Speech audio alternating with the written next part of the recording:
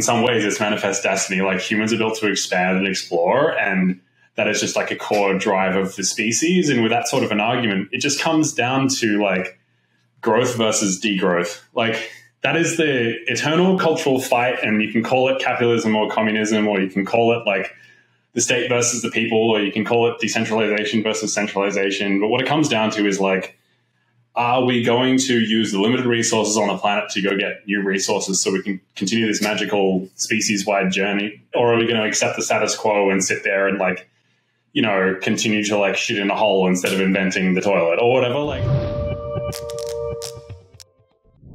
Today we have on Chris Power. Chris is the founder and CEO of Hadrian.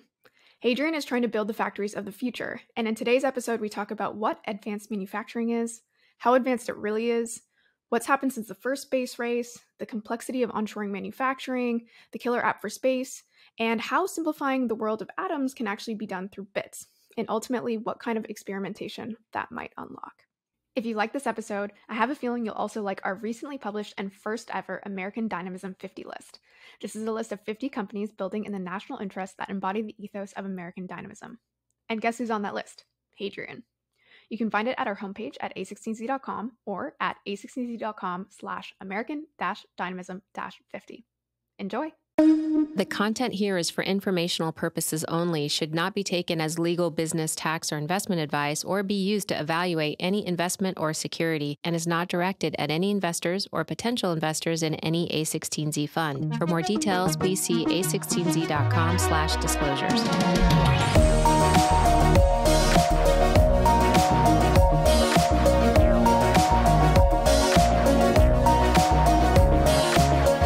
Welcome to the show. Thank you for having me. All right, let's start with a really simple definition. What is advanced manufacturing? Advanced manufacturing is an industry term that generally covers the complex and high precision side of all industries, which is usually semiconductor, aerospace, defense, basically anything that you think of from like the Jetsons flying car future is generally bucketed as advanced manufacturing.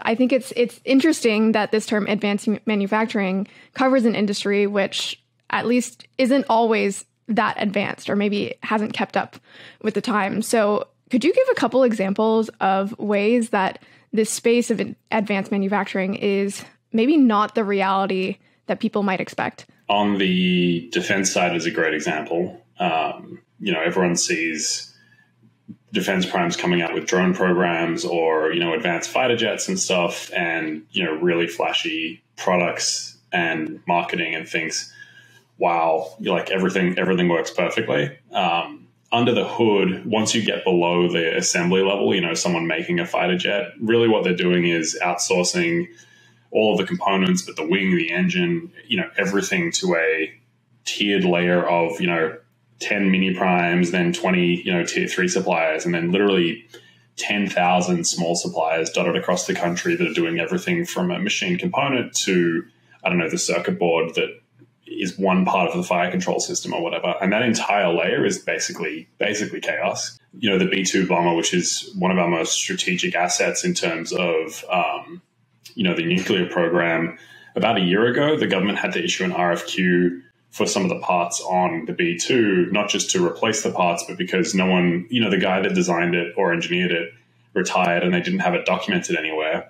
Like there's literally no, manual or document of how to make that part. So the government had to go out and say, hey, we need someone to come up and like reverse engineer this entire thing. So there's stuff like that that's really scary. And another example is we shipped the Ukrainians what we thought was 3 years of inventory of Stinger and Javelin missiles, which are shoulder-mounted, really cheap missiles that can take out a tank or something. So for providing that to a human force in Taiwan or the Ukraine, it's exactly what we want to be sending people to deter invasions.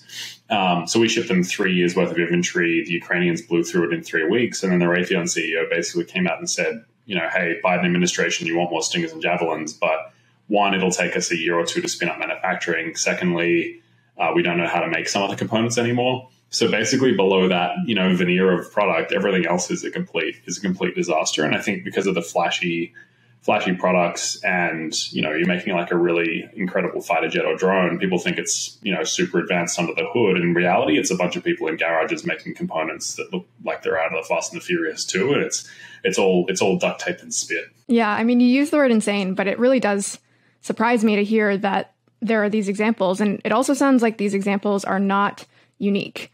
I heard in a couple other interviews you mentioning that like 50% of F-16s are grounded because they don't have the requisite parts. Or I think you gave another example of the International Space Station, something happening to it, a hatch getting jammed, and then a similar phenomena happening where they had to like go and hunt down a piece of paper, right? Can you tell that story? The F-16 one is the scariest, but basically, if you look at the DoD stats, more than 50% of the F-16s are grounded, and it's mostly because they can't maintain them, and it's mostly because they can't get parts. And what ends up happening is they end up cannibalizing other planes for parts, and that makes the problem worse and worse and worse and worse and worse because of this, advanced manufacturing supply chain issue, which is not a COVID issue. It's not, an inflation issue. It's been going on for years. It's just now that it's coming to the forefront as, more and more people are realizing how important defense was and is. And the space station one is hilarious. So I'm going to get some of the details wrong here. So if anyone from NASA is listening, I apologize. But basically, the hatch at the space station gets jammed, and astronauts want to know how much force they can apply to unjam the hatch, because if they apply too much force and they snap it, we're screwed. So they ask NASA, what's the spec for this hatch component, and it takes them several days to figure it out because there's no record of that part. And eventually they find that the guy that made it 20 years ago or whatever is retired. And as the story goes, they find the drawing in his desk drawer, from the paperwork that they managed to save when the business got shut down. And that was why that was how we knew how much force to apply to the bay door to get it open. And for something as advanced and symbolic as the International Space Station, that is the ground floor reality of how the supply chain works, which is completely bonkers. That is bonkers.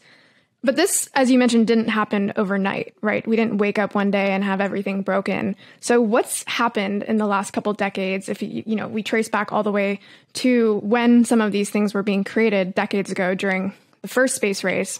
What happened between now and then? And the US really won World War II because of manufacturing and logistics, not because we necessarily had the shiniest missile or whatever. What ended up happening is we had a really good aviation industry, we had a really strong automotive industry, and we had a really couple of strong core manufacturing industries that we could very quickly retool to missile production or fighter jet production or something like that. After that, through the financialization of everything, in the late 70s and the 80s, basically the, corporate incentive outsourced everything to, lower cost countries like China, where we basically sacrificed robustness for, profit and loss optimization. And through that, we drove a lot of manufacturing out of the country. And what people don't realize is that when you do that, you don't just lose that, base layer manufacturing of the cheap stuff. You lose the skill set and the culture that people know how to manufacture things. So that when we need to retool it to semiconductor, or we need to retool it to defense production or space production, that talent base and that capacity just simply doesn't exist in the system anymore.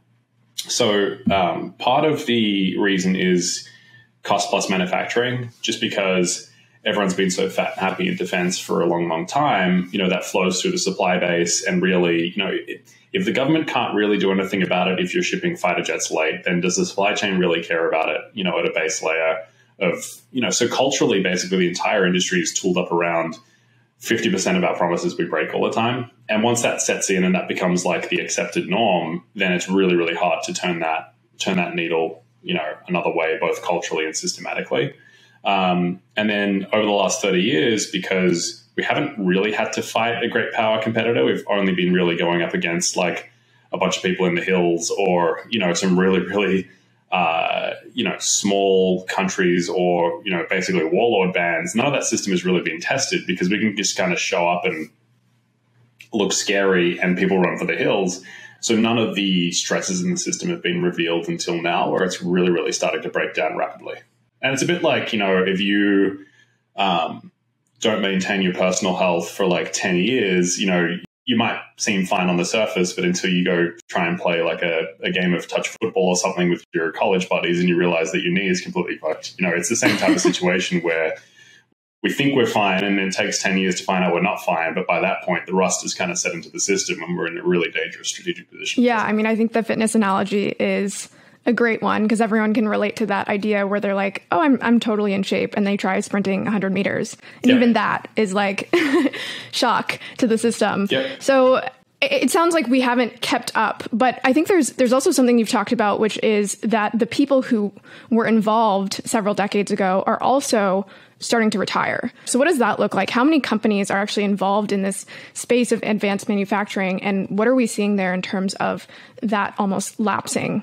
Yeah, so there's something like 20 to 30,000 small businesses that make up the majority of the defense industrial base. And I think just to frame this before I go into the detail, basically, if you're making a fighter jet, you're actually outsourcing most of the assemblies like a wing or an engine to another company like Pratt & Whitney. And then Pratt & Whitney has a network of 2,000 suppliers that give them the components and they might do some engineering. And then, so what these companies are actually doing is taking the Lego kits and assembling them and then throwing the assembly up another layer. And then Lockheed finally stitches the whole thing together, to give an example. So there's about 30,000 or so of these small manufacturers that in aggregate make up the entire defense industrial base, but individually are like small businesses where maybe they have 10 to 20 million in revenue max, and there's maybe 15 to 20 employees. And the danger there is because we outsource manufacturing and because we culturally decided that if you don't have a college degree, you're worthless to society,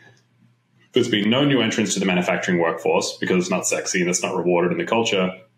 And because we've had no shocks to the system, no one's realized what a big problem it is.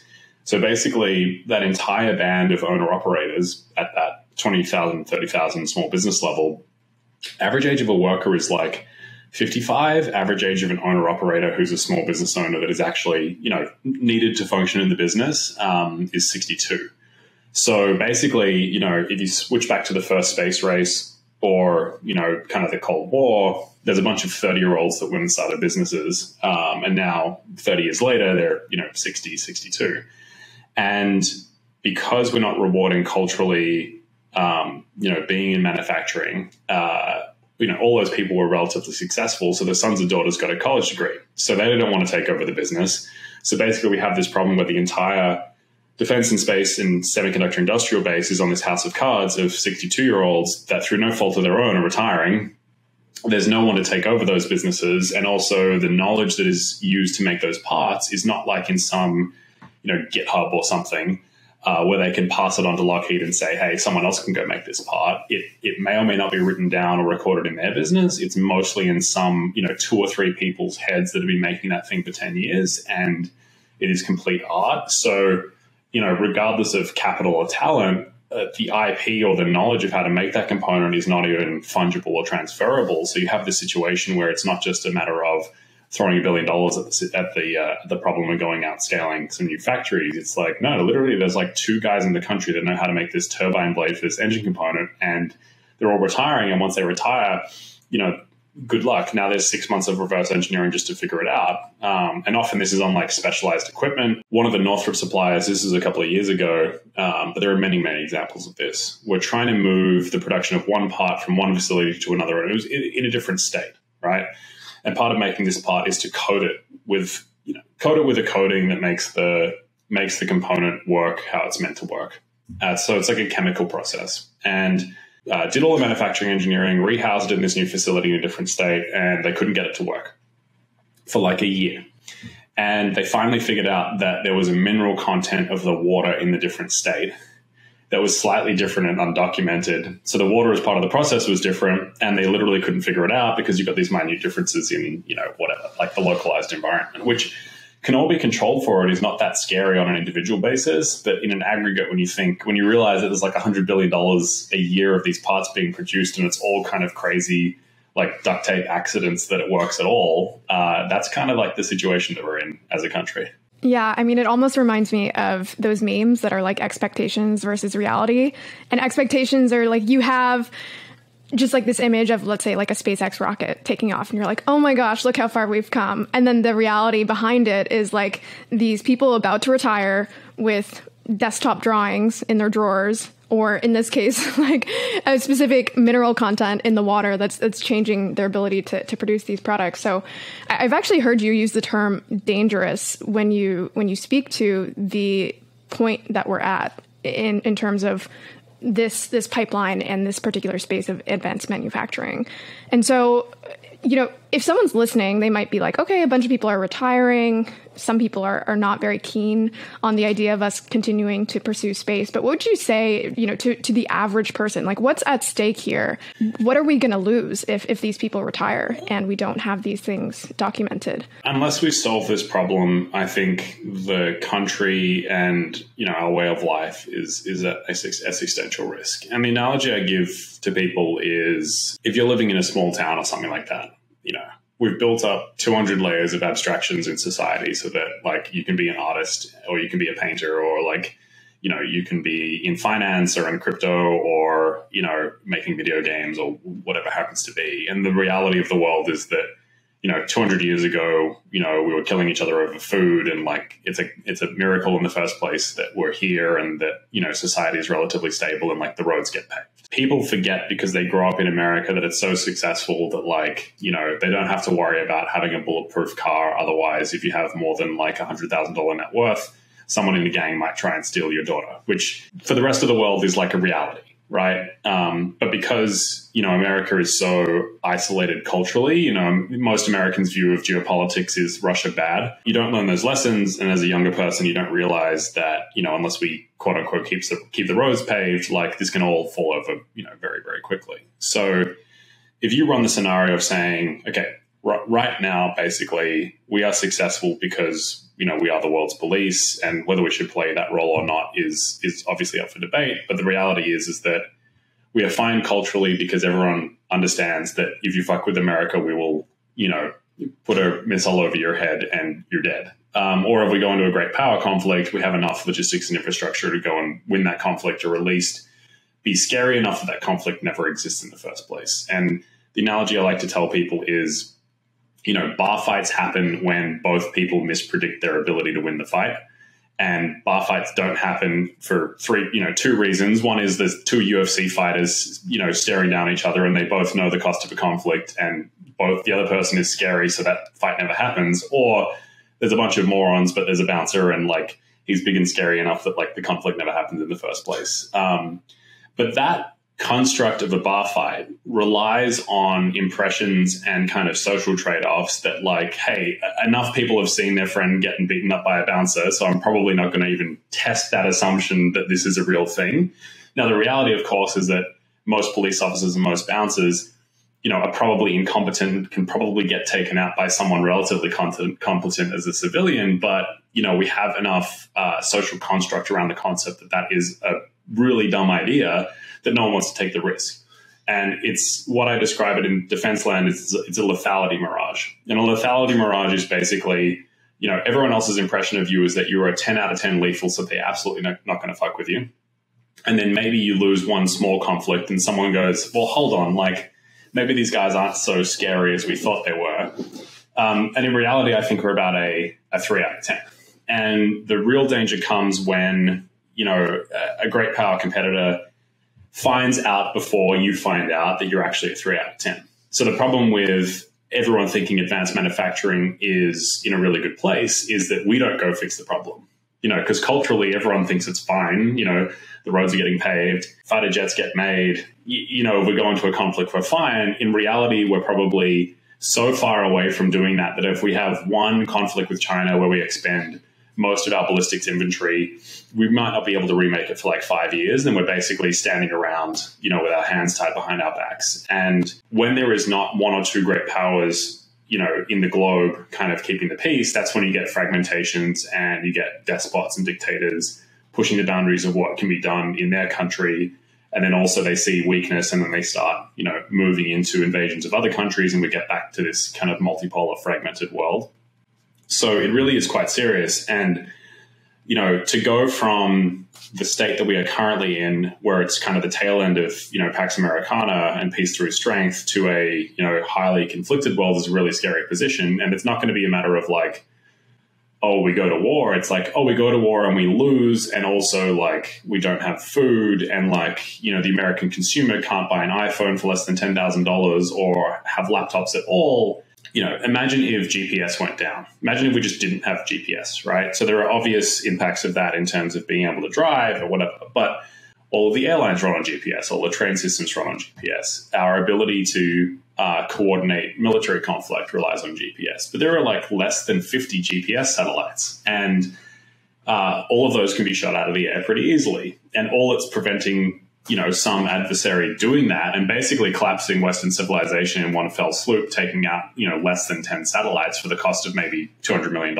in lasers or hypersonic missiles, is the fear that the response from America is so great that, we will win any conflict that's put ahead of us. And what our adversaries are starting to realize faster than we are realizing is that our lethality is more like a 3 out of 10, versus an 8 or a 10 out of 10. As VCs know, risk happens slowly and then all at once. Yes. And by the time you realize the risk and it starts cascading, it's kind of too late to respond. The difference between this time around and the last time around was, yes, risk happened slowly and then very quickly in World War II, but at least we had the fundamental culture and infrastructure of a defense and industrial base to be able to go, we're making great cars, so let's shift that to making fighter jet chassis, and we're kind of okay. And the response time might be 18 months to 2 years. When you don't have that fundamental infrastructure, the response time can be 10 years, and you're in a really serious position where you're caught with your hands behind your back and you can't respond, and everyone knows you can't respond. And then basically everyone can, run around doing whatever they want. And that's how you get, the collapse of society. As soon as someone realizes the police force are incompetent, you get a bunch of bad actors that creep through the system. And that's basically the state that we're at, but not just kind of like a localized bar fight level, but like at, how the globe operates in general. So yeah, it's incredibly scary. And I think people are going to get a really hard wake-up call in the next 2 years. Yeah, I mean, I think you brought up a lot of good points there. One of them is this idea of space that many people think is a frivolous endeavor, but what happens in space directly impacts what happens on Earth. You mentioned GPS, but it's also weather, it's also agriculture, it's us understanding climate change. All of this happens within space, but I think you've also brought up the defense side. And then even if people aren't interested in either of those, there is the direct relationship to manufacturing that happens with, as you mentioned, iPhones, but also medical devices, semiconductors, which are in so many of the devices that we use.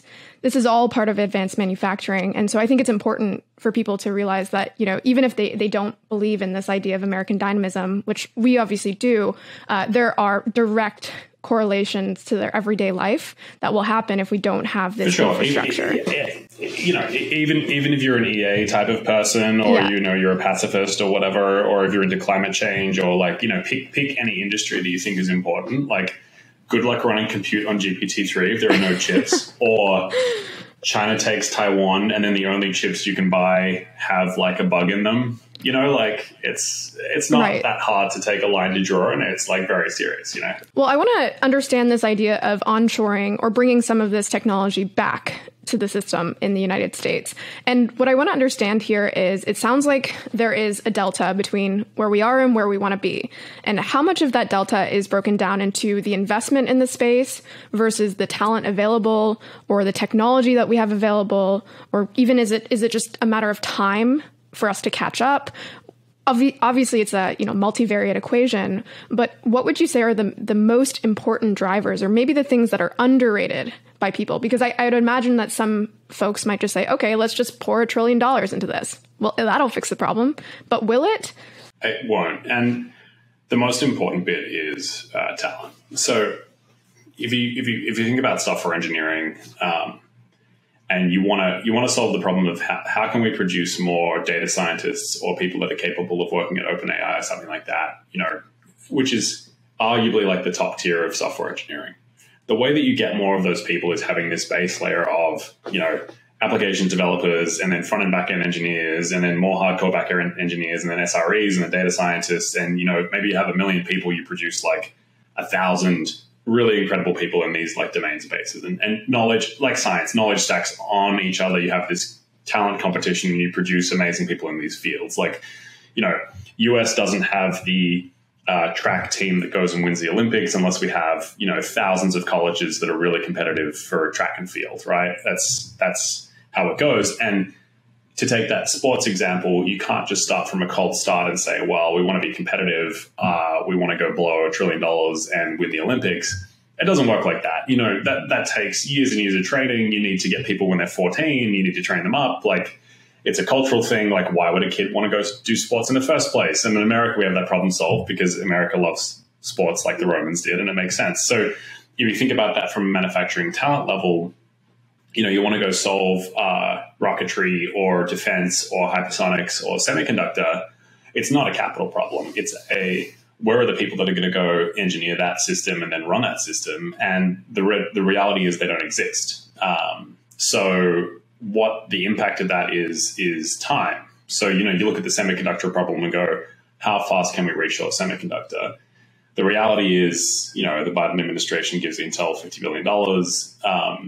That's arguably the hardest, that's the heavyweight division of manufacturing, and the talent doesn't exist. You can't go and hire 20,000 people or even 1,000 people that know how to go and execute that construction, how to go engineer that factory, how to go run that factory. They just simply don't exist. And you cannot simply go and train someone up in even 3 years to go from junior college, track and field to like winning the Olympics. It doesn't work like that. You need the coaches, you need the entire cultural infrastructure. So that's really what we lost when we outsourced manufacturing in the 80s, is there is no talent base that is generative of the genius types of people that can actually go and do all these advanced things. And that is the thing that people don't realize is, it's not a capital problem. It's a time and investment problem. And you have to have the base layers there to be able to execute the hard stuff. Yeah, using the fitness analogy, it's like taking the Olympians from 30 years ago and saying, we're just going to toss them back in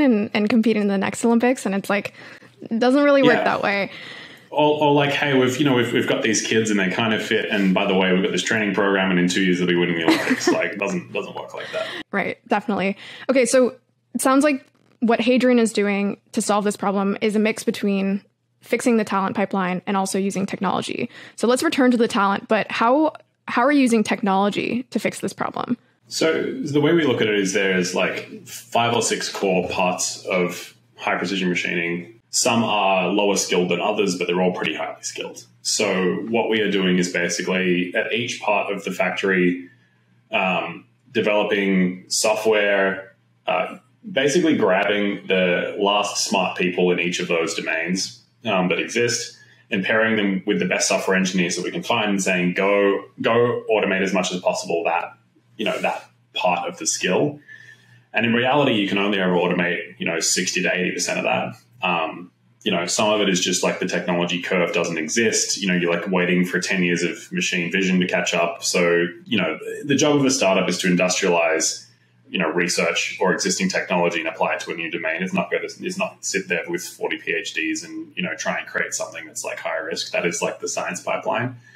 So we grab and integrate whatever we can, and build software around those, talent bases to remove the boring stuff, automate what we can. And then in the last 20 or 30% where it's impossible to automate, we build software that is highly process driven, where we can throw someone new to that role in there. Within 30 to 90 days, depending on the role, they can be trained up into that and have enough scaffolding that if they just kind of follow the instructions, they will like get 90% of the way there. And for some parts of high precision machining, that is way harder than, others. But basically we're using technology to solve the talent problem. And then where we can't use technology, we have to simplify it so that you can hire in someone who has had no aerospace experience and they're making flight hardware for a rocket program in 30 to 60 days. Because for us to scale out to replace the 50 billion, so let's argue that we can get to 10 billion, we can't go and hire 1 million machinists. We have to automate our way so that we can go train 100,000. And that is like barely doable, but it has to be a combination of, solving the talent pipeline and using automation to basically like lower the burden of that talent pipeline problem. And then focusing on the areas where talent is scarcer or harder to come by, as well as attracting as much as possible entrance to the new workforce, which is why, branding and marketing is so important, and speaking about this problem over and over and over again, because people don't know it's a problem. And then they realize like, oh, I'm a software engineer at Google. I can actually contribute here. Or I work in hospitality and I can actually get in the fight and help solve this problem is really important from that aspect as well. And that's why the cultural reward system where like manufacturing is not really sexy is a huge problem, because, unless, this is going to sound dumb, but like, unless some 19-year-old from UCLA can go, basically like convince some hot girl at a bar that like manufacturing is cool, then like why would they ever go shoot for manufacturing versus going to work for Google or Goldman Sachs, And that's a huge, this is why I keep coming back to the cultural challenge, because unless it's awesome and celebrated, that's a really, really hard problem to solve. Yeah, I actually met one of your newly trained or currently trained machinists who used to be a copywriter, Everest, I think last week at LA Tech Week. Everest is awesome. Yeah, and so it is a fascinating process that you guys are undertaking to take people who aren't within this sphere and training them up to be machinists. And something I've heard you talk about before is this maybe counterintuitive idea that to actually take the existing systems, you need to simplify them in order to enable these new jobs, right? Because you can't train a previous copywriter to be the machinist from 30 years ago that can do everything that person did. But if you do simplify those processes, that opens up the job pipeline for many of these people to become that machinist. Totally. And this is something that software engineering has done really well, where there's like a clear delineation between SRE, DevOps, data science, front end, back end, and different tiers within that. And traditionally machining has often been, there's one guy that does 90% of that whole pipeline themselves. So there's no clear snap off points where there's a degradation of skill where you can kind of put someone here and then they learn the next run. It's all one person solo operating the entire thing, which just doesn't scale. How do you convince the existing machinist to transfer this knowledge? I'd imagine there's some sort of incentive that you need to put into place, because, I mean, maybe I'm wrong about this, but I imagine they might feel like their jobs are being automated away or that they're being replaced in some way. And of course, some of them, it sounds like they're planning to retire, but how do you actually convince the person who has all this knowledge to want to share it and be part of this new system? I think there's a couple of things. The first one is the smartest and best people know that the industry is due for a transformation and that it's inevitable that someone's going to come along and do this, and they want to be part of the winning team, not left behind. So that's a big part of it. Yeah, incentives really matter. And I think culturally in manufacturing, you don't get many opportunities for growth. And there's a bunch of really smart people out there who've been kind of siloed and not given the opportunity to, stretch and grow. And I think culturally they understand that if we're automating one part of the factory, we're not going to suddenly fire 20 people. No. You go pick whatever else you want to do, manufacturing engineering or CMM or a higher skill level of CAM programming. And I think the other thing is, incentives really matter. And I think we're probably the only factory on the planet outside of SpaceX that is giving everyone in these roles, the same tier of equity as the best software engineers have. Every technician in Hadrian, whether you're packing boxes or whether you're an absolute master of your trade, and maybe you're one of the only 20 people left that can do it, is being given the opportunity to have, probably the only opportunity they've ever had to create generational wealth for them and their families. And with that, you're an owner of the company, and then you're highly incentivized to contribute to the system instead of being like, well, I'm on $40 an hour and this guy's on $20 an hour, and I'm on $40 an hour because I have this tribal knowledge. Why would I go and share it? Because that's what, that's the incentive. And that's why, oddly, there is no Stack Overflow for machining, because I think it's basically a function of the fact that manufacturing has been an hourly workforce for such a long time, even the highest skill positions, because then you get this weird localized competitive set where even within your facility, you're not really wanting to train or contribute to people because you're putting your own, job at risk. Whereas in software engineering, you're salaried, you're in high demand, it's more about sharing knowledge and going as fast as possible. And I think, that all comes down to culture, but I think that actually gets driven off historical being an hourly position for such a long time with no meaningful equity upside, because then why would you share your knowledge if you're just going to train someone up to replace you, or, then the owner of the crappy factory that yells at you every day of why the part is late, is no longer incentivized to give you a higher, hourly wage, Yeah, totally. And obviously there's positives and negatives to each of those cultures. But something I've heard you talk about before is you have all of those different roles sit together at lunch, or actually meld together in a way so that there isn't like the software engineers here and then the new machinist here and the old machinist elsewhere. And so can you speak a little bit to that and what you're seeing in terms of what aspects of each culture are being brought together and highlighted? Yeah, I think, and again, we're not perfect. We're probably the only ones doing it at all, but many, many, many challenges. I think the first one is making sure that the software engineering team understands that the person that's operating is the golden goose and they are the customer, and changing that mindset from, there's this internal team that does some function, it's like the customer service team at a SaaS startup, like who cares, whatever. But if a SaaS customer screams and says we need this feature, like everyone knows to go and jump.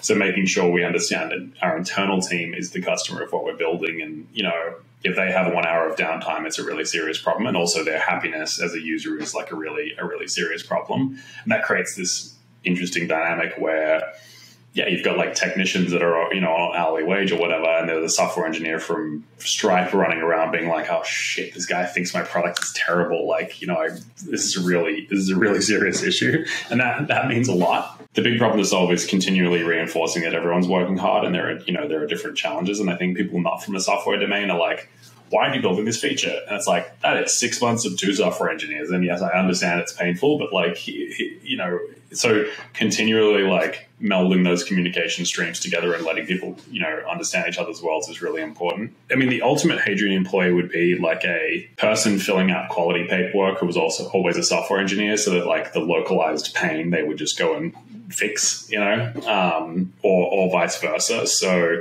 yeah, there are many, many challenges to getting that right. But the important thing is to like have some shared pain both ways, and then make sure that the interaction is like operator gives feedback, software engineer picks it up. But, the really difficult part is like, this is really painful for you, but it's also 6 months of software engineering. So it's getting deprioritized. But like, how do you make sure that is actually understood and communicated throughout a rapidly growing organization is an incredibly hard problem. And even really simple things like making sure software engineers are out on the factory floor as much as humanly possible, sitting behind operators and even doing their jobs where possible, is incredibly important culturally, and also just for like decentralizing the product learning. I mean, there's this classic trap of like, you think the product's good and it's not, and then whatever feedback mechanism you got is imperfect. So trying to get it down to single threaded, like the person that's building the automation for this part of the product is capable of actually doing that job and is forced to do that job every couple of weeks and like relearn the real user pain is an enormous challenge, but is probably the most important thing that we can be doing to maintain that culture at scale as we're rapidly growing. Yeah. I mean, you hear of some companies doing this, like if you work at Airbnb, you're encouraged to stay at Airbnbs and understand the product, but this is obviously a different level of that. Something that stood out to me, though, is you speaking to, obviously, this is a really hard problem to solve. And I think, people say that anything that integrates into some form of hardware, not just, software and bytes, is like playing on hard mode. And I can speak to that. I mean, I've mostly worked in the arena of bytes, and even within the marketing sphere. And so within that sphere, you can just kind of A/B test the shit out of everything. If you're unsure, you test it, right? If you have the right amount of traffic. With hardware, you can't really do that. And so I'm curious to know, as you're building this company, how are you deciding what bets to take?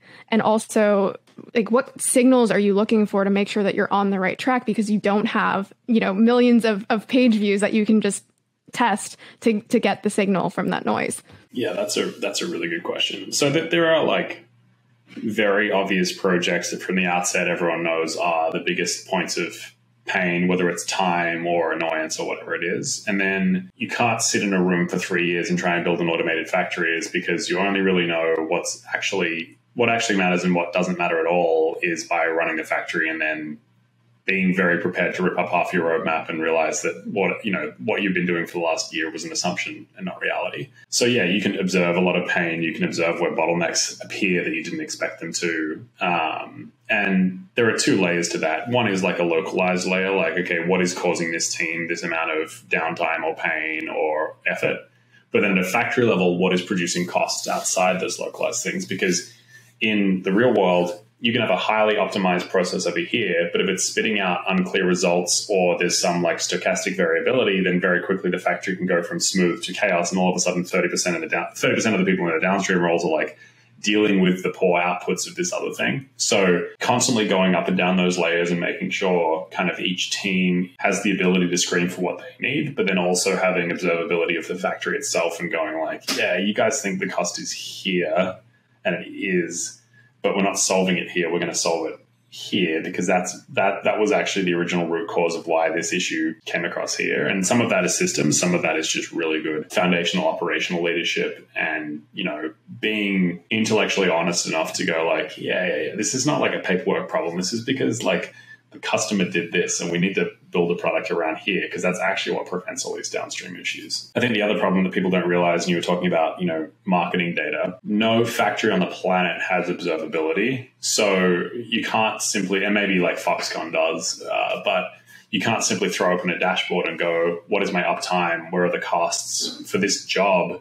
How much labor did we spend on it? It's all kind of swags and like fuzzy maths and people standing around, trying to do time studies, which have their own psychological flaws, So a big part of the technology that we're building is a factory data platform where all of the people and all of the hardware are hooked up to one internal data service, so that, and it took us like a year to build this, and we're still 3 months away from like having it operationalized, so that everyone in the automation team and operations can look at it and go, oh shit, we actually thought we were really efficient over here, but we're not. And then it becomes much more clear where the costs and the systems are. But even getting to that point is a bunch of software engineering that no one has ever done purely to solve the observability problem. And then it becomes much more obvious to everybody where to point resources and where the pain is coming from. Yeah, that's fascinating, because again, bringing my experience from marketing, there's so many times where you think something is an issue, or some article is going to work, or some landing page copy is going to be best, and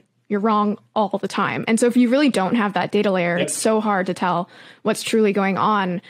And I'm curious to know how that impacts the end customer, right? So if you're a SpaceX or an Anduril buying parts through Hadrian, do they get access to that data? And if so, how does that impact that relationship compared to what they're used to experiencing? And what customers want is effectively like DevOps level visibility that's not muddied by human aggressiveness or, hey, we'll get the job done, don't worry, we'll pull it out of the fire. So, like the world's best Gantt chart, basically. To build that, though, you need the entire factory data system to get that data, because if you just have, the Flexport strategy in the early days was build the customer portal first, and then have a bunch of like analysts just like typing in shipping and receiving data. You can't do that in manufacturing because it's so complicated, and you have all these like cultural issues of people are always going to say, I'm going to get the job done. And that's not because they're lying. It's because like, they got white line fever. They're going to get the job done. We're a couple of weeks-ish away from launching this to customers because it took so long to build that internal scaffolding to give people the data. But yes, it's like even now we're sending like just Excel spreadsheet summaries of like, hey, here's where we're at in this production run. And people are literally responding like, this is amazing. Like no one's ever given this data or whatever, which is from like software land is completely insane. It would be like, AWS not having a dashboard of like,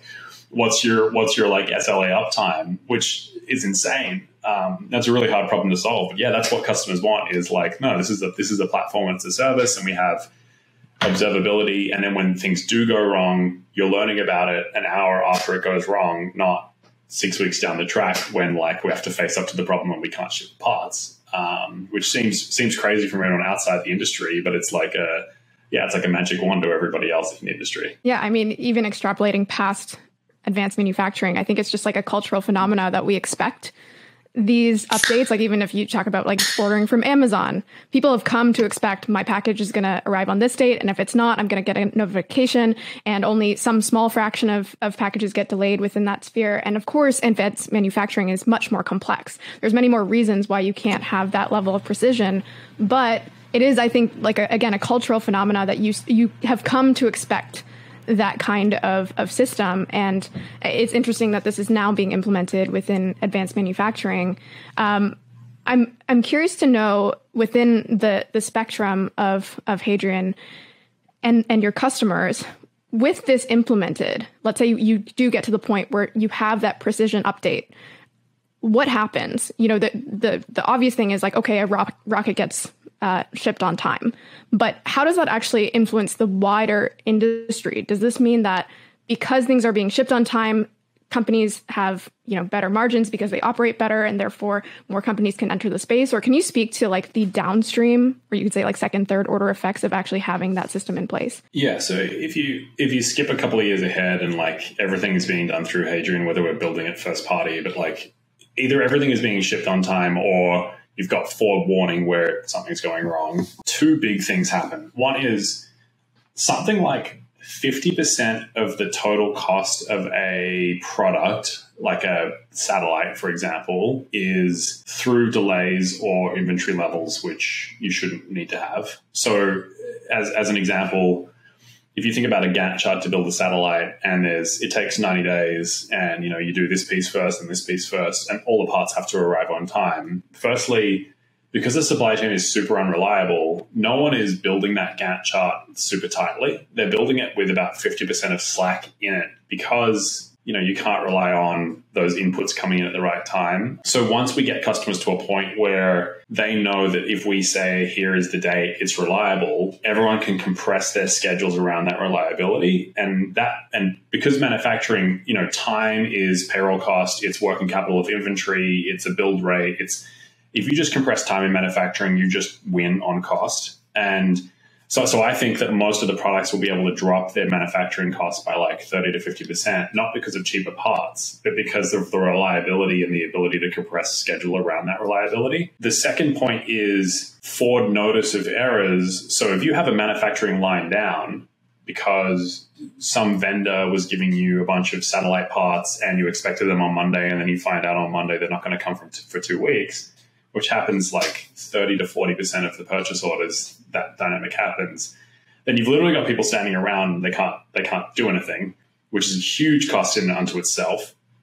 And another CEO I was talking to last week, basically, and the way aerospace works is you have an order book and then you can't book revenue until you actually deliver your satellite or your product or whatever. And they would have had an extra $1 billion in revenue last quarter, had more of their parts being delivered on time. Growth is slowing because they can't meet their order book, not because they're not working hard, because the supply chain is a complete mess. So, the example I would give is like, if you're a back-end software engineer and like you weren't really sure whether you could spin up a new like EC2 instance or not, and like it might take 3 months, it might take a week, like you don't know. So all of your sprint planning is out the door. All of your like, can I get this product out to the customer and compete is out the door. And potentially you're sitting around as a back-end software engineer, like twiddling your thumbs for 3 weeks because you're blocked on this core piece of infrastructure. So like imagine if, there was no supply chain team and all these smart people could be doing more value-added activity versus like calling Bob's machine shop 3 times a week being like, Bob, have you put the parts on the machine yet, and getting lied to? Or the aerospace engineers themselves, like not waiting for parts for 6 weeks and being able to have parts every 2 weeks so that they can like make a test satellite and blow it up and then iterate really, really fast. When I say like we can let companies move 10x faster and lower their cost of manufacturing by 50%, I don't mean because we are cheaper, and we are cheaper when we can be, but the main benefit is that you have this high reliability infrastructure layer so you can compress schedule around it. And like that's the huge win is, you can make a fighter jet in 6 months, not 12 months. And that's what makes it 150 million, not 300 million. Yeah. I mean, I'm coming back to this meme of expectations versus reality. And you imagine like these very, very talented machinists, and you picture what their job is from the outside. And then really it's calling Bob's machine shop 3 times a week and being like, where's my part? Yep. So I think, a lot of that is illuminating to realize that the supply chain, of course, is complex, but with the use of technology and training the right people can be simplified. But within Hadrian itself, what would you say the key risks are? So this paints a really, really interesting picture of what we can do to solve the problem. If Hadrian were to fail, why would that be? Would it be financing? Would it be a miscalculation on how complex some of these systems are? What do you think, some of the key risks are? Yeah, I think the broad risk of Hadrian is that it's just unbelievably complicated, and if one piece doesn't work, then the whole thing doesn't work. So the execution, it's a complex coordination problem, to take a Teal meme. I think the second problem is, as the business grows, the reality, the truth seeking of like, is this automation possible within X time frame, and how are we planning headcount around that is really, really hard, because you have to make sure that people are being realistic around, are we actually saving time with this, or did we just build scaffolding for this process, which is totally fine. Like, you can't really build automation until you have the scaffolding in the process. But recruiting cycle of someone highly skilled, it might take 3 months. And if you're growing revenue at an exponential monthly rate, and you're booking customer sales on your ability to deliver that, and you're expecting the automation curve to go here and intersect your hiring plan here, and the automation curve turns out to be here, and you have this gap, it's not as simple as, hey, we're breaking even on this part of the project, let's just put more labor into it for another 12 months, because you can't hire into that gap for 3 months, and then you're behind the 8 ball, and then customers hate you. And like, so the prediction of when projects are going to land and when things may or may not be industrialized as a new piece of automation or process is really, really hard. And then I think the third big risk is, in manufacturing, if you have a bad process, and a bad process maybe is like something that generates an error more than 1 out of 100 times. That's not like a mistake. It's like, okay, now this has downstream impacts on schedule, or, this machine is down or whatever. If you scale before there is a level of error proofing that lets you scale, you end up scaling to a point. Something that's happening once a week now happens 100 times a week, and there's so much negative work in the system that, like, yes, not only do you make no money, but then like you're chasing your tail, and now you're behind on everything, and you start this like really dangerous kind of like negative spiral of negative work. And I think having the discipline to understand where that point is and continually say no to customers, even though they really want stuff, which is really exciting. And like, I want to grow a massive business, so I also want to scale as fast as possible. But if you go too fast before you're really ready to scale, and have that level of error reduction, you can basically blow yourself up, and you won't even know what's happening until the last minute. Once you've told customers you're ready to go and you're ready to scale, and then you blow up a production order and you like break the promise that like, hey, we won't ever have a launch delay because of us, then you lose the magic, right? And startups can basically survive infinitely as long as you hold the magic. So that is something that I think about a lot, is when is the right time to push those buttons, and what level of scaling can we do now versus how do we need to be disciplined around error reduction versus, shooting ourselves in the foot. Yeah. I mean, every company deals with some amount of technical debt, but you're right that hitting that scale button too soon can really exponentially increase that amount. One of the things that I think you explored originally when you discovered this problem was, okay, a bunch of people are retiring. These machine shops may go out of business. Why don't I just acquire them? Why don't I do like a private equity play and just acquire these shops instead of doing what you've done now, which is more so build the technology, train individuals to service them, or almost like absorb that intelligence. So can you tell us a little bit more about why you pivoted there and why you didn't go with that original approach? One of the things that, you don't really learn until you're in the weeds is every piece of hardware variability, whether that's a different machine or a different cutting tool or a different vice or piece of work holding, every new combination of those things that you add on to the kind of like the search space of the problem has a non-linear impact on the software engineering complexity that you need to build to like, get to a level of automation that actually solves the problem versus just, hey, you're 20% better than your competitors, so you have a great private equity roll-up. It wasn't until I was in the weeds of that problem that I realized that most legacy machine shops have one of every machine ever made, and even within, they have 20 machines, 5 of them might be the same, but even those 5 are set up a completely different way. And that adds this enormous nonlinear complexity in terms of the software automation that you have to build on top of those systems, to the point where it's close enough to impossible that you can call it impossible and you can squeeze out some margin improvement, but you would never, ever get it to the point where it was a scalable system or it was repeatable enough that it was, going to solve the problem at the kind of multi-billion-dollar level that I want to solve the problem at. So that was the core reason why you have to build this from scratch, hardware hand in hand with software, hand in hand with processes, is so you're making those localized trade-offs and you can standardize the physical world to be able to abstract it into software, to be able to abstract that into process. And now that we have the base of that with clear line of sight to what that looks like at scale, then we're actually going back into acquisitions, because then we can reliably say to customers and machine shop owners who want to exit is, one, we actually know what we're doing now. Secondly, we have this standardized system. So to transfer, a legacy machine shop's parts to Hadrian, there is a process, whether it's a new customer order or whether it's an acquisition, it doesn't matter. There is now a clean funnel of which this can be done. And then in terms of training and reskilling, some of these people that we acquire might want to stay on for the journey, and that's great. And now we have this kind of integrated system where we can plug them in and they can learn new skills and they can be like part of the winning team. But without building all of that from scratch, you never have that core of like, what does great look like? And then how can you merge people into that, starting from a incredibly divergent hardware base and process base. It's almost impossible to go in and clean that up, both culturally and then just like systematically. It's like, cool, now you're doing 200 hardware integrations instead of 3. It's just like, it's impossible, Yeah, I mean, the complexity is hard enough within one of those shops. Something that I noticed on your jobs page is that you have around 20 open jobs at the moment. It's always changing, but there are so many different types of jobs as well. So there's data scientists, there's mechatronics engineers, there's security officers, there's salespeople. We talked about the importance of marketing within this space as well.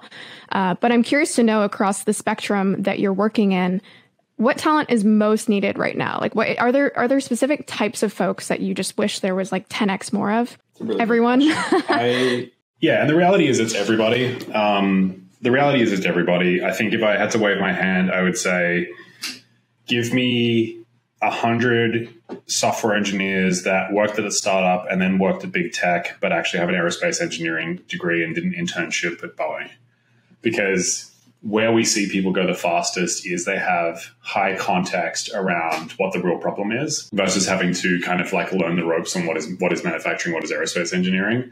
So that would be like the magic wand, which obviously doesn't exist. I was going to say, how many people fit that bill? 3? Handfuls. Yeah, handfuls.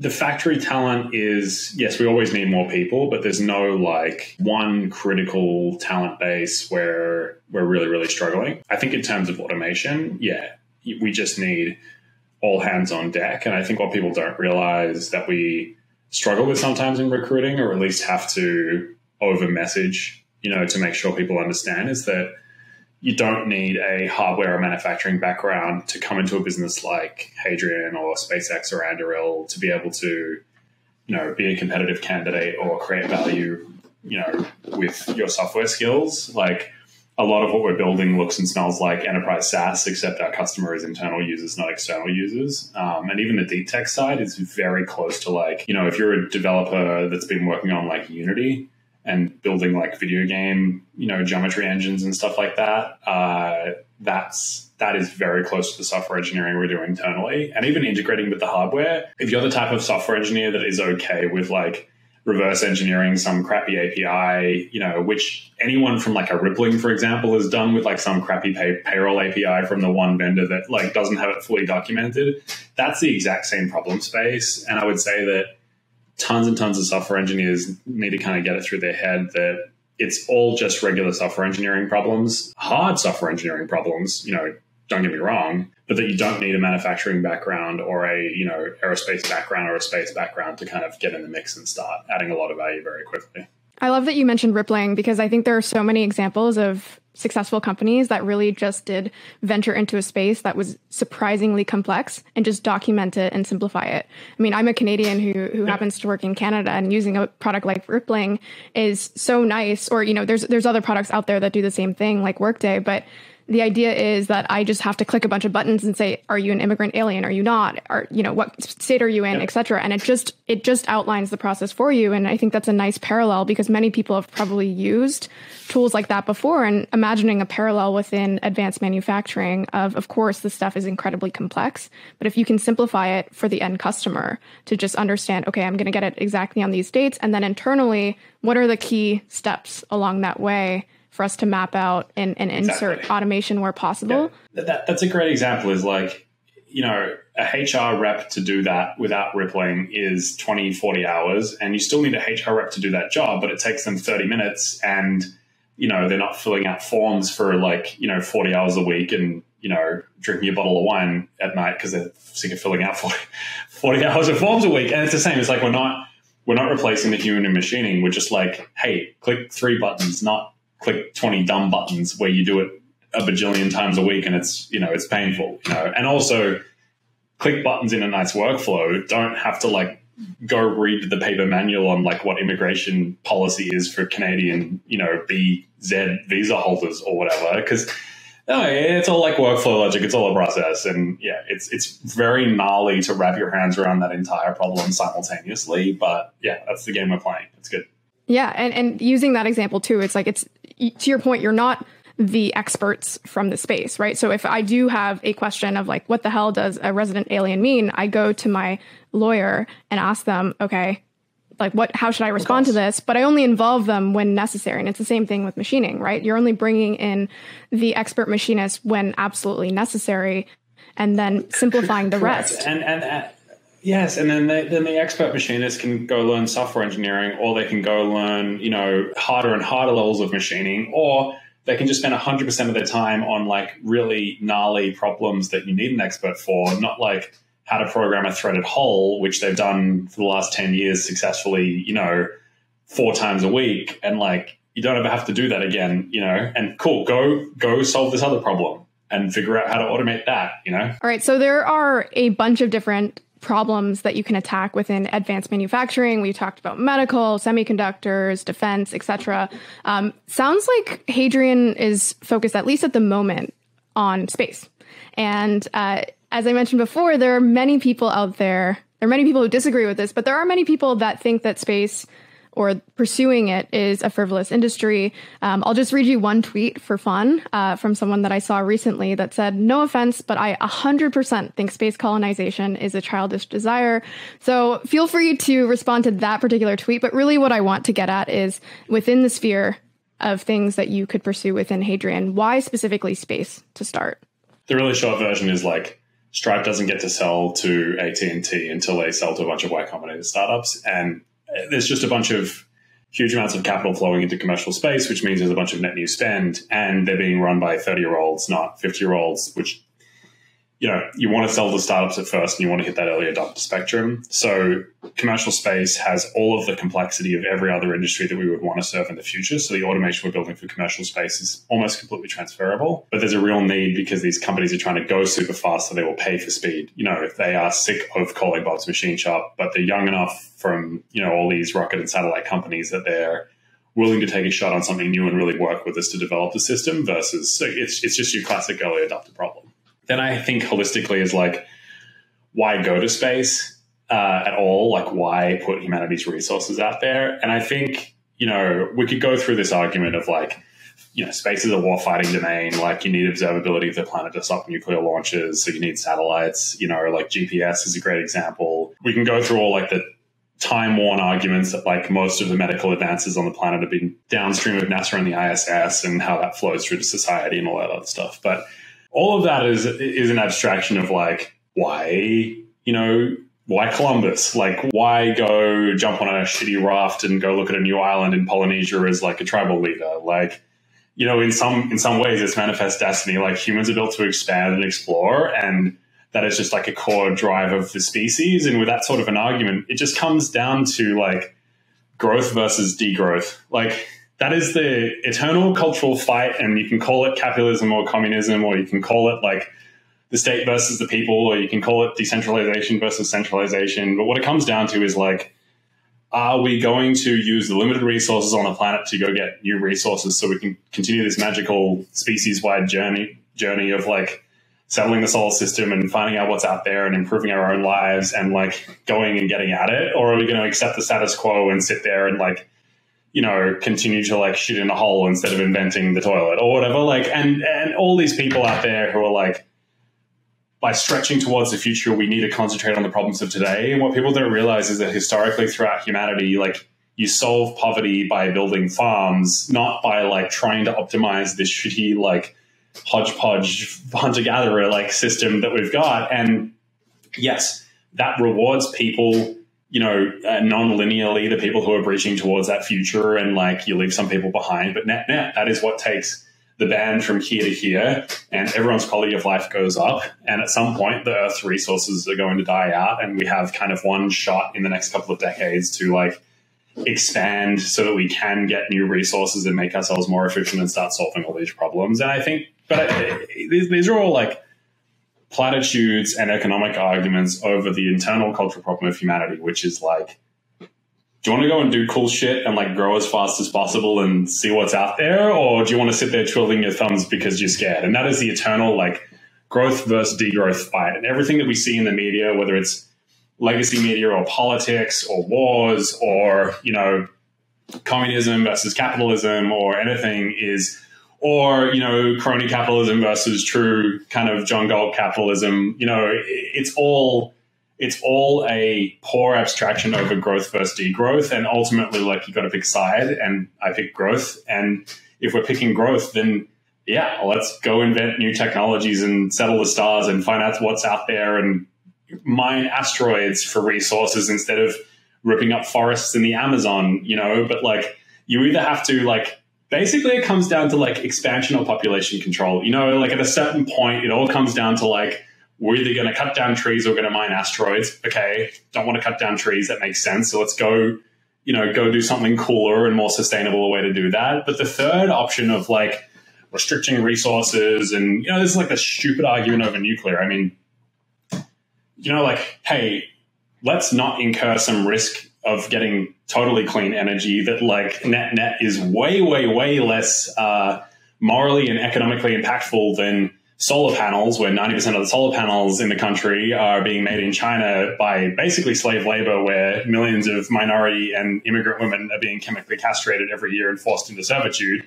But so ultimately, it's like growth versus degrowth. And I think like the case for space is it is the last frontier that we have. And you can think about the moon as the 8th continent. And as a species, we're either going to go out and get it and continue to grow and improve things, or we're going to stagnate. And if anyone's choosing to stagnate, you're on the wrong side of history, and like you're going to get blown past by everyone else. And I just wish people would frame the problem correctly. It's, you know, it's growth versus degrowth. There is no like economic argument. Like, you're either for humanity as an expansive moral species, or you're against it, and you know, you want to like corral us in this bubble where we're just going to compound the problems. I think it's ridiculous.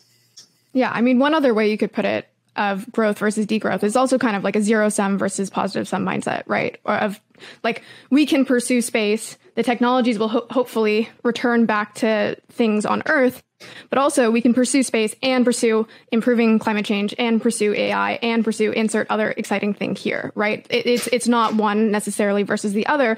Although I do think it's really important to point out what we've talked about already several times is that, you know, there's several advancements from space. I was looking this up because we're doing an episode with Privateer, but like whether it's like LASIK to like limb replacements to tires on your car, like all of that has been impacted by, you know, unsurprisingly, the very tough engineering challenge, which is to build these things in space, return to Earth, because it's much easier to actually apply them here.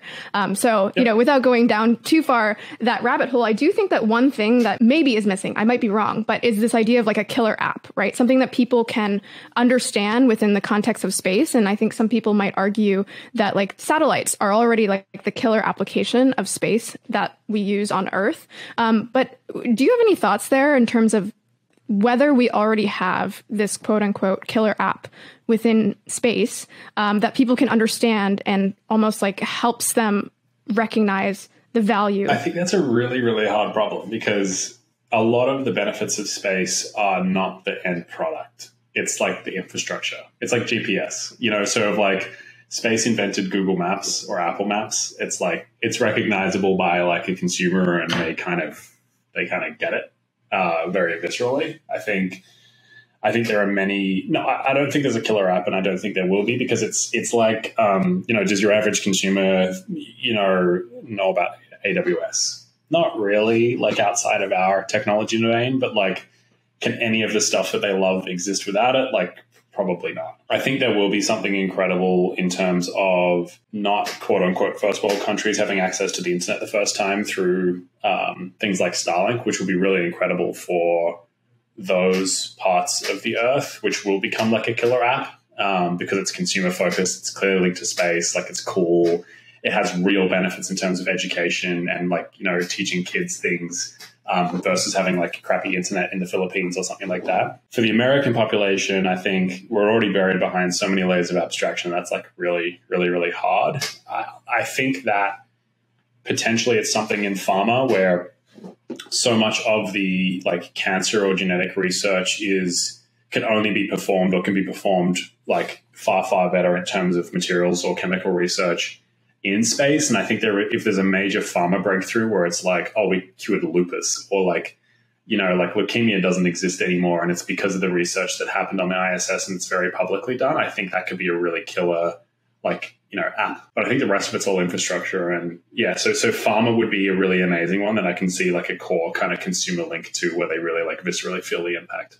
That reminds me of I think my final question, which is just the idea of painting this future where Hadrian is successful, or rather painting a future where there's, let's say, 10 or 30 Hadrians that are successful. Like, what does that world look like? Does that enable us to go and, cure cancer on a satellite or on the ISS? Or what are the types of things that we might get? And I say might because, of course, there's no certainty with the success of Hadrian or many of them.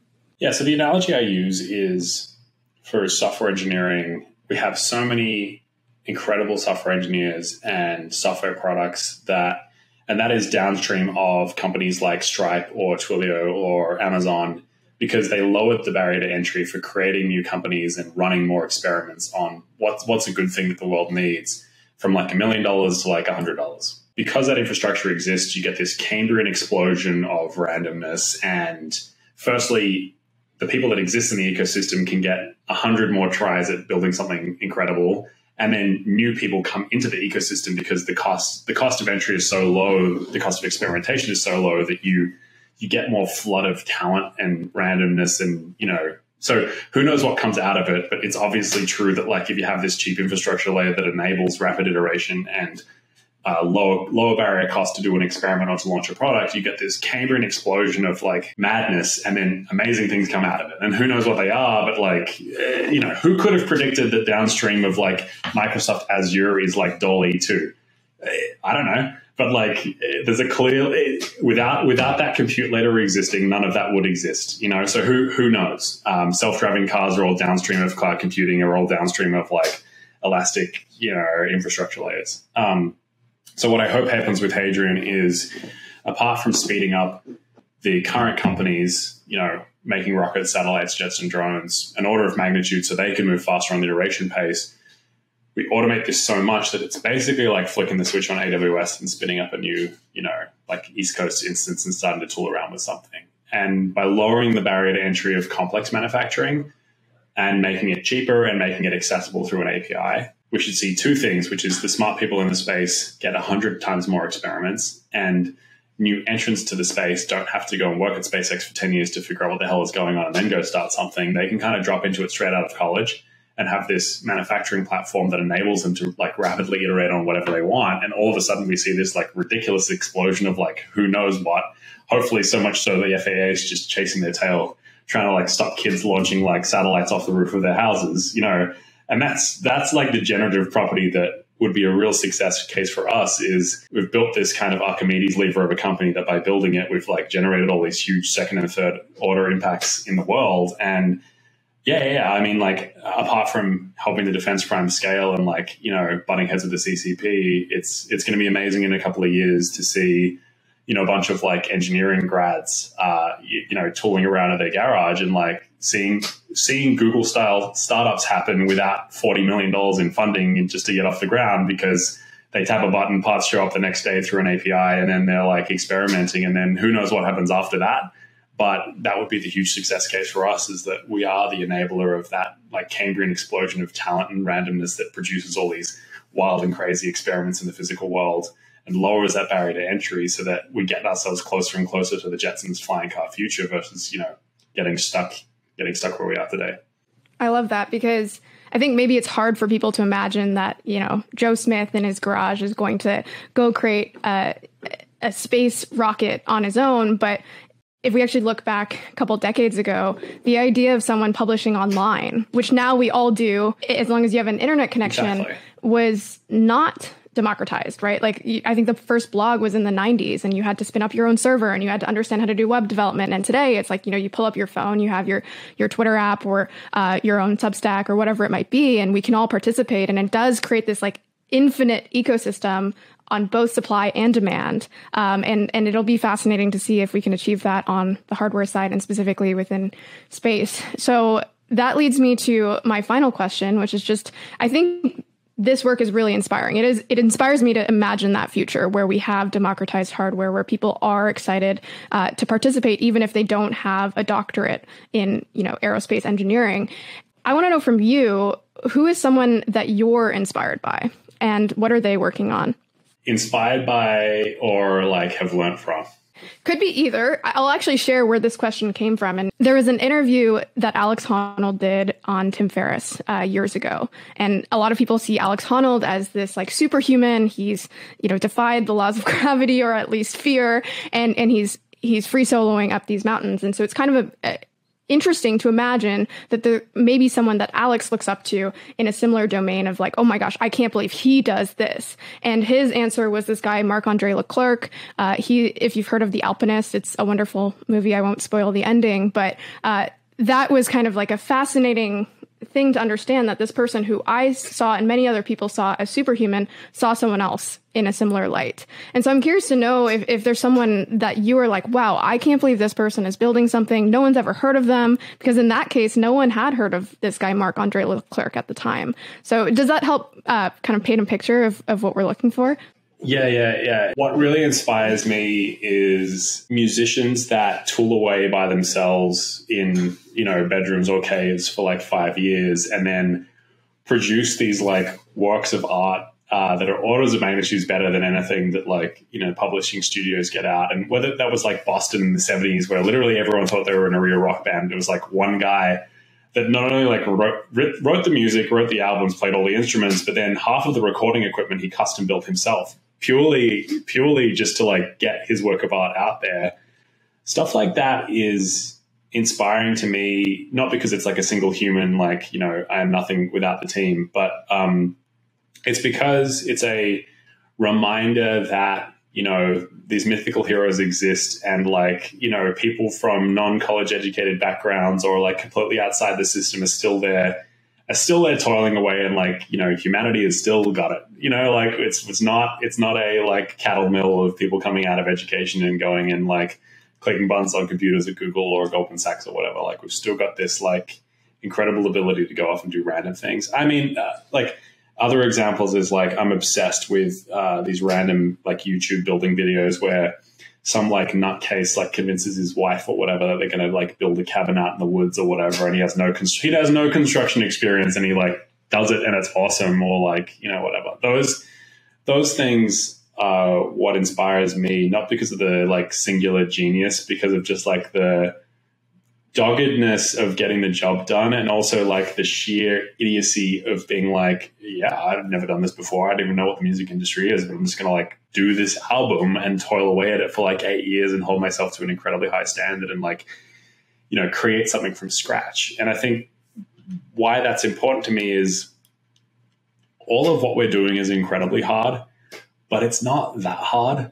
And the way we've built credentialism into our society is like really bad, because it's like most of the barrier to entry to doing something amazing is like psychological. And I try and tell people like constantly as much as I can, like, no, I'm a moron. Trust me. Like, this is hard, but most of the trick is being able to take the emotional pain of just like hitting the wall with a sledgehammer until it breaks down, and that's not what we teach people. We teach people like, you have to have this degree, or you have to have this, like, you have to be born a certain way or whatever. And like 99% of the time, except for like advanced maths, like it's just not true. You just have to be willing to like, get after it and be truthful to yourself and like take good feedback and then like run at it. So yeah, examples like that are really inspiring. And those are the people that I look up to versus like, hey, you're this amazing entrepreneur that's had this massive success for one reason or another. Yeah, it's like perseverance instead of getting it right the first time, which is generally what we're taught. Like, get an A on the test instead of like take the test 10 times, but ace it by the end and then really understand the material. And it also reminds me of that famous Steve Jobs quote. It's my favorite one, and I'm totally going to butcher it, but it's something along the lines of everything that is built around us has been built by people no smarter than you. And so I think that's a wonderful place to end off on. Chris, is there somewhere that you'd like to direct people? How do they find out more about Hadrian, what you're working on, or anything that we've talked about today? Yeah, you can follow me on Twitter, 2112power. And if you want to come work for us in Manufacture the Future, you can email us at jobs@hadrian.co. Awesome. Well, thanks for doing this. I appreciate it. It's great. Thanks for listening to the A16Z podcast. If you like this episode, don't forget to subscribe here on YouTube to get our exclusive video content. We'll see you next time.